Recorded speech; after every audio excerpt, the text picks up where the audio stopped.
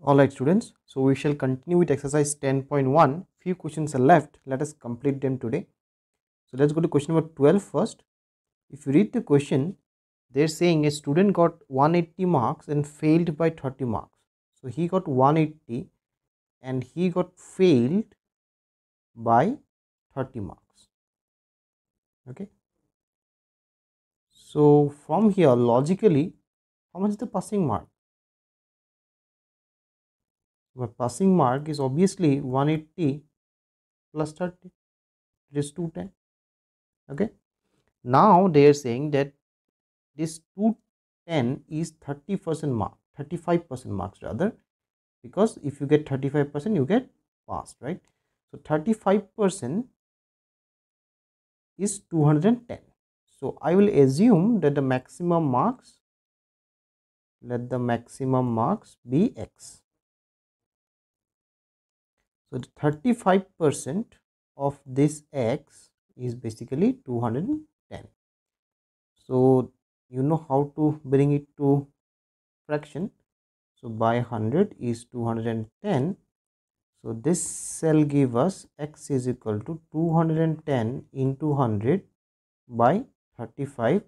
After simplification, you will get x equal to 600. That means the maximum marks in the exam was 600. Alright.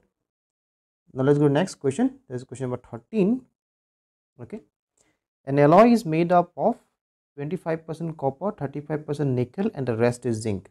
So this is a concept from chemistry actually. An alloy is a mixture of metals. So it has three metals.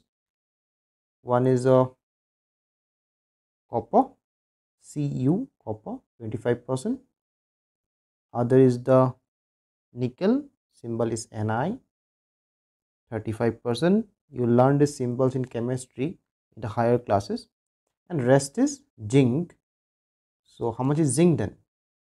So amount of zinc will be 100% means total minus 25 minus 35. That means 40%. Okay. So zinc is present in 40%. Now find the mass of the zinc in 800 kg of the alloy. So I am going to take 800 kg of this alloy. So mass of zinc. Zinc is what? Zinc is 40%, isn't it? So what will find? 40% of 800 kg. So this will give us 40 by 100 into 800, cancelling the zeros. Finally, I have 320 kg. Very easy once you know how to find a percentage of zinc. Alright.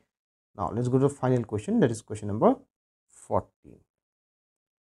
So they are saying there is a drum and the drum contains 200 liters of diesel. Okay.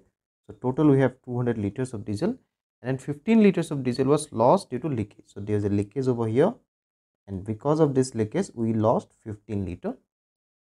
What percent of diesel remained in the drum? So how much diesel remained in the drum? So I can write over here, remaining diesel is obviously your 200 minus 15 liter, that is 185 liter.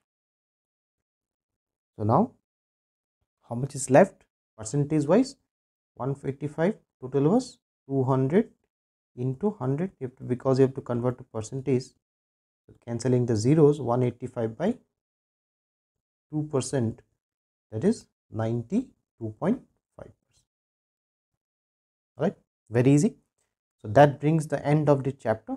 From the next video onwards, we shall be starting the next chapter.